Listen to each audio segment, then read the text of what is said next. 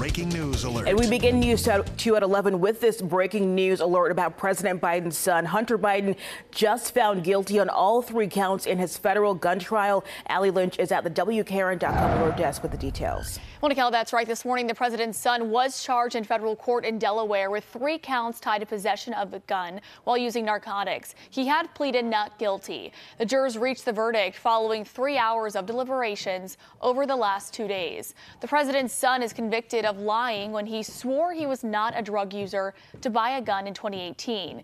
2 of the counts carry maximum sentences of 10 years, while the third has a maximum of 5 years.